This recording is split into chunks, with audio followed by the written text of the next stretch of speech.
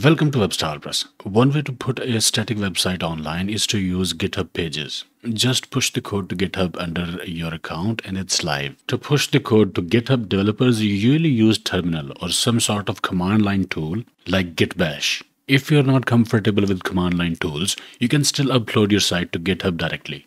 Here's how. I want to upload this site to GitHub. First, we should have a GitHub account. If you don't have, create a free account. Log into GitHub and click your profile icon. Click your repositories. Create a new repository by clicking on New button. Give it a name. Let it remain public. Click Create Repository button. Now here are instructions for what to do next, but it's for developers.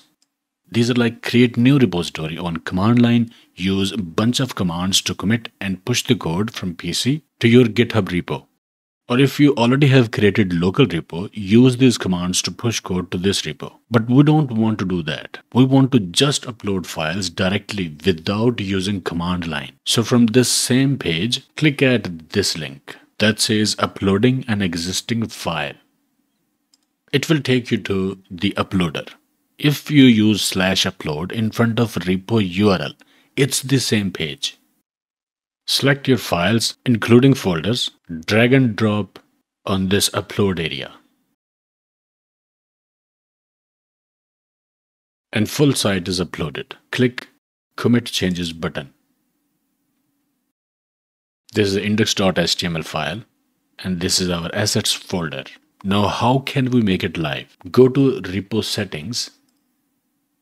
Click Pages, Build and Deployment. Deploy from a branch. Under branch, select the appropriate branch. In my case, it's main. Root path. Click Save button. And that's it. Reload this page. And this is the static website address for the page that we uploaded.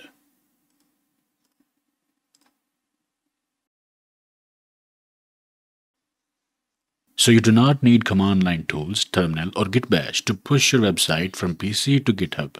You can simply upload it. Okay, I hope it helped. Like, share, subscribe, and I will see you in the next video.